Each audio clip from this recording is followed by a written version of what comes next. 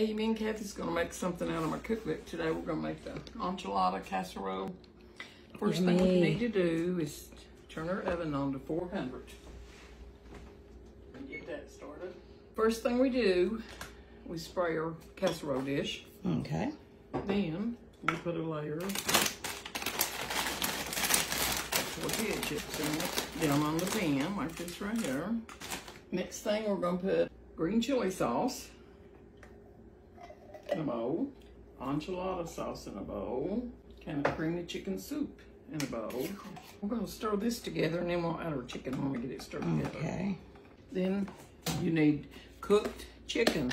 Make sure it's cooked and shredded. Chicken, shredded cooked. You can use canned chicken, which I did today. You can cook it yourself. You can get rotisserie chicken, ever how you want it, as long as it's cooked.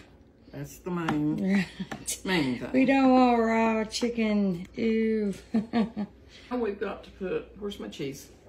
Right in front of you, Sneak. Right in front of my nose. Half of my cheese is going to go over the chips, like this right here. Okay. Half of it. And then I'm going to put half of the chicken mixture over it.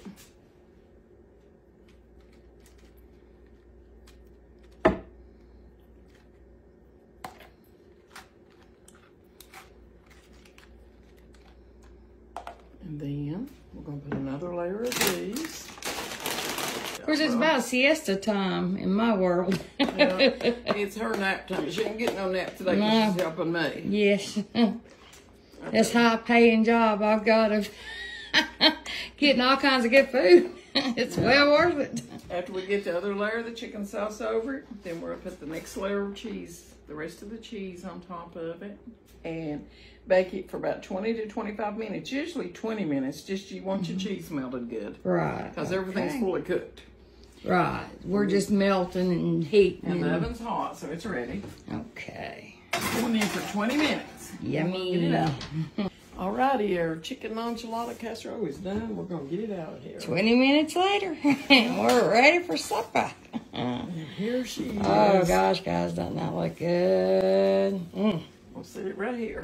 Let it cool down.